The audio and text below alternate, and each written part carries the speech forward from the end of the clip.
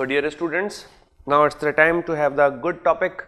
Actually every topic is a very good topic, but yes, this topic is really easy because we have the vector part and we have done the vector part in our class 12th also, and also in our engineering. So let's start the game with the vector calculus. So I'm writing here vector calculus. So let us have the basic introduction for vector calculus. So it is our chapter number 4, my dear students. We have done with the linear algebra, differential equation, then the integral and differential calculus, then it is the vector calculus. In vector calculus we'll study the basics of vector first, basics of vectors, correct? So basics of vectors, and we'll have the vector differential calculus, vector differential calculus, and also vector integral calculus. So my dear students, what is the basics of vector calculus? The basics of vector is what in our class we have done with the magnitude, right? The dot product, cross product, the scalar, triple product, the determinant style, right? So all these things like perpendicular vectors, orthonormal vectors, orthogonal vectors. So this is what our basics of vector calculus. So this is nothing but in our class 12 we have these syllabus, right? Now what is vector differential calculus? So vector differential, in vector differential calculus we have the derivative term. So derivative is nothing but the del operator. So what we are having is, with the help of del operator, what is del operator? Del operator is nothing but del is equal to I del by del x plus j del by del y plus k del by del z. So this is nothing but del operator, correct? Now if I am having the del operator like this, so if it is an operator, we have the operations also. So operations. So what are the operations? If I am having the general product, then it is operation. So we are basically having the product, right?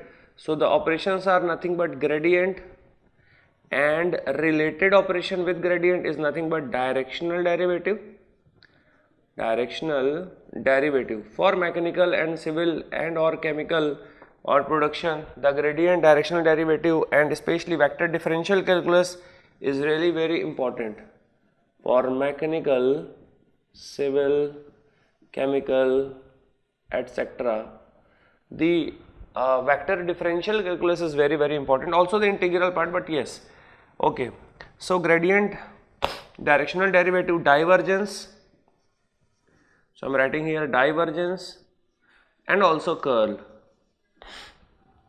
So these are the applications of the del operator or operations of the del operator. So in operation we have done with this, we will do this kind of topics. I mean, we'll have the gradient, directional derivative, divergence, and curl, right?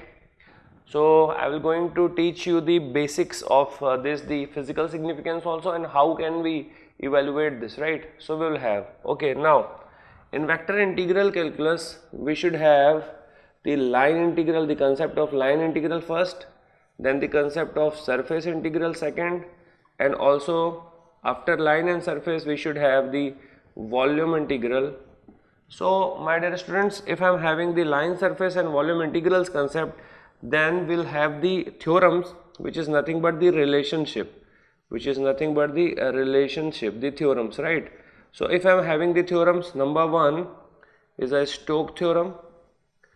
Related with exactly same is nothing but as a Green theorem.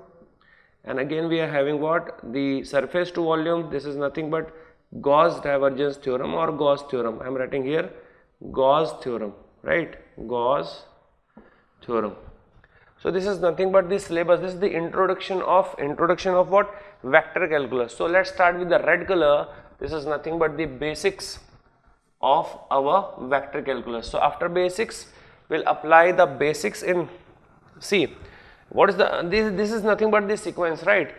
After getting the concept from the basics, we should, or we can have, or we are able to have, or we are able to calculate the directional derivative, gradient, divergence and curl, because this is the basic is related with that products, right? So products is related with the vector differential calculus, right?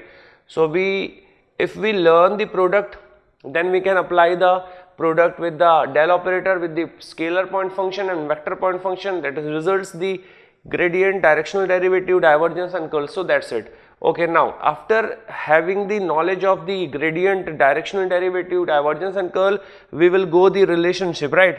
Because in a Stokes theorem we need the what we can say, the concept of curl. In Green again the concept of curl also, and in Gauss theorem we need to have the concept of divergence. So first of all we should have the basic, so that we can have the gradient, divergence and curl style, and after that we'll do the theorem, that is nothing but the relationship which is related with the divergence and curl. So dear students, let's start with the next video. I'm dealing with the basics of vector. So what is the style to have the basics of vector? Then we'll have the question, then vector differential calculus, this all, then we'll have the questions, and again the vector integral calculus, and then we have the final questions of booklet and workbook, and then your practice part. So we'll complete this topic in very what we can say few hours. So let's start the game, let's begin the game with the basics of vector calculus in our next video.